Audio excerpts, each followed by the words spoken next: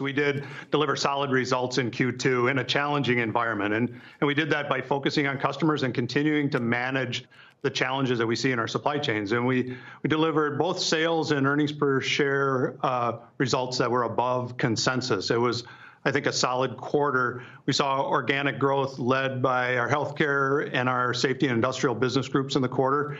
And if you exclude the year-over-year impact from disposable respirators, which is something we've been talking about all year as we come off the peak demand in 2021, and some of the impacts from the COVID shutdowns in China, we had nearly 5% growth in the quarter.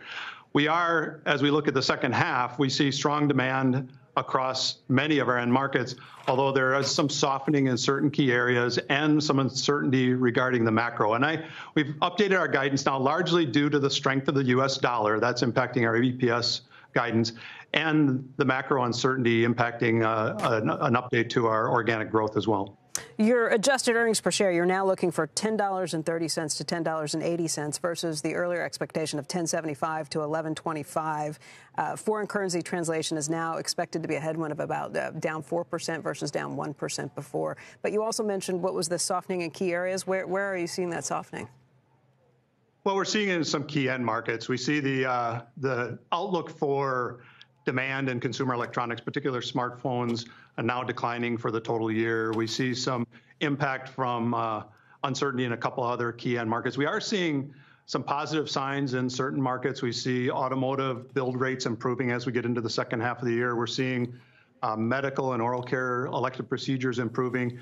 We're watching, I would say, retail spending closely as well. So and we're seeing the persistent impact of supply chain disruptions and inflation impacting us broadly. So it is a combination of those things that has us, I would say, uncertain about the macro environment and updating that growth outlook. Mike, to this point with inflation, you have had some pricing power. You've been able to raise prices to some extent to deal with the higher costs you've been faced with. Do you expect that to continue? What can you do about inflation at this point? Yeah, we have been executing disciplined pricing to manage inflation. We do expect that to continue. We're seeing inflation above what we had expected at the beginning of the year, and now I've updated our range too. But we do expect still our disciplined pricing and other actions to be able to offset that as we go forward. I also asked Roman about 3M spinning off its healthcare business. It's about creating more opportunity and greater certainty. And the opportunity comes from the announcement of our planned spin of our healthcare business, resulting in two world-class companies, a leading healthcare technology company globally, a global leader in material science innovation, leading in facing highly attractive end markets. Both businesses now positioned to grow and thrive. So it's really exciting about the opportunity there. We are looking to unleash and really unlock value with this announcement. Is it because you don't think the market is valuing you properly, that it's not giving you credit for both the healthcare unit and for your traditional manufacturing? This is really an outcome of our portfolio management. We actively manage our portfolio. It's something I talk to investors often about. It's a critical strategy for us.